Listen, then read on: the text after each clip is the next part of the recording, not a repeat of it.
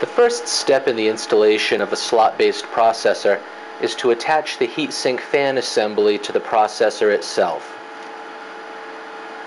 This usually involves mating connectors on the heatsink assembly to openings on the processor, then engaging a series of clips designed to hold the heatsink tightly to the processor's back.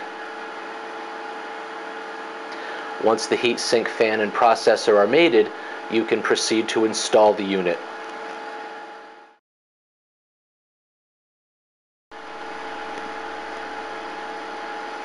When you're ready to install the processor, examine the retention clips on both sides of the slot.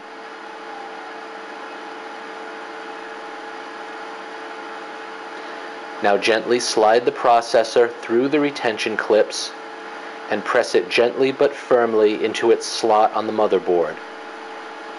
When the processor is fully mated, you'll hear it and you'll see it clip into place on the retention clips.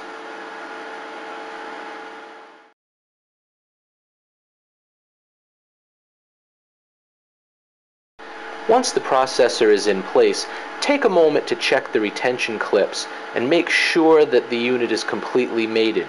This will ensure that the processor stays firmly in place.